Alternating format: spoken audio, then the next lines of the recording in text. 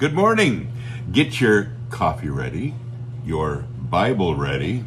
Let's dig in.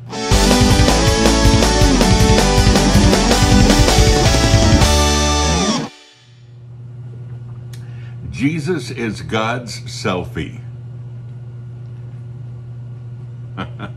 Such a great mug, isn't it? It's one of my favorite sanctuary mugs. Having a little bit of Java Junkie in that mug today. Really good stuff. Pecan pie flavor. I know. Have you tried it yet? Just saying. And you can get that, all of our coffee blends, all of our mugs, all of our posters, all of our t-shirts. WeAreMetal.com. So I had an interesting encounter yesterday. I talk to people wherever I go. It's just my thing. And it's a Tennessee thing as well. A lot of cities, people don't talk to each other. In Tennessee, people do talk to each other, and I probably talk to people more than most people do.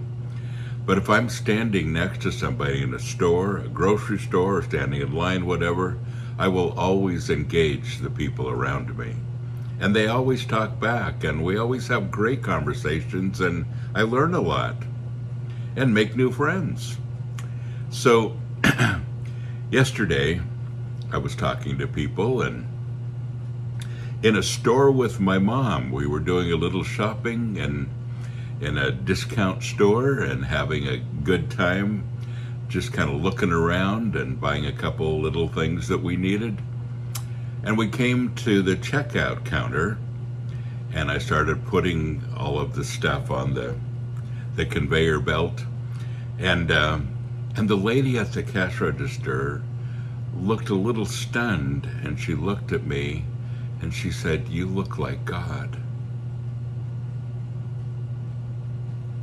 And I said, "Well, I think that's probably a compliment." She goes, "No, I don't mean Jesus, I mean his Father. God, you look like God." And I thought, well, that's an interesting compliment. I'm not sure what that means, because I'm thinking about the pictures of God where he's an old white-haired man, and and all of that. And then she just kept looking at me, she was visibly a little shaken. And I thought, this is a very strange encounter. It really was. And she looked at my tattoos and she said, "What does your tattoos mean?" And so I started going through them. All my tattoos tell a story, and of course the first one right here is Jesus. And then it talks about the Bible and communion, his blood on the cross, and on this arm, the dove and the sword of the Spirit, and et cetera, et cetera. And so I kind of explained a few of them. She was extremely interested, and there were people in the line that she didn't seem like she was all that much in a hurry to take care of. And she really listened.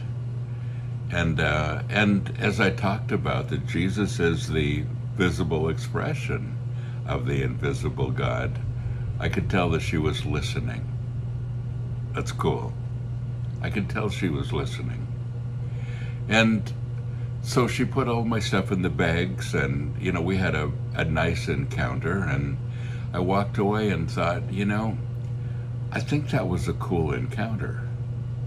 And I don't look like the pictures of God or any of that, but my biggest prayer was that she saw Jesus in me, and I hope that's the case. That would be awesome. But that is who Jesus is. He is God's selfie.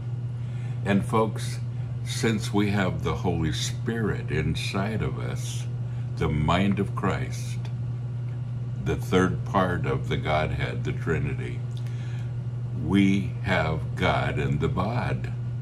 And people ought to be able to see him through us. Now, they don't always know how to interpret him. They don't always need to say, "I see Jesus in you," but she said, "You look like God." I pray that's the case. And I pray that I'm representing who he is. That'd be awesome. You know, Jesus was talking about some similar things, and I want to go there. John chapter 14, and starting with verse 6. Jesus said to them, I am the way and the truth and the life.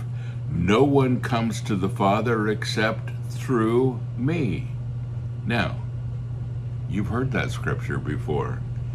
Did you ever continue to read past that scripture? Because it's really good. And he says, if you had known me, had learned to recognize me, you would also have known my Father. Because when you recognize him, you recognize me, he says. From now on, you know him, and you've seen him. Philip said to him, Lord, show us the Father. Cause us to see the Father.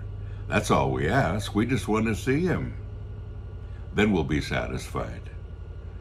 Jesus replied, have I been with you all for so long a time, and you don't recognize and know me yet, Philip? Anyone who has seen me has seen the Father. How can you say to them, show us the Father?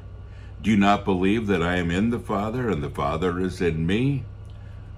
What I'm telling you, I do not say on my own authority and of my own accord, but the Father who lives continually in me does his works, his miracles, his deeds of power.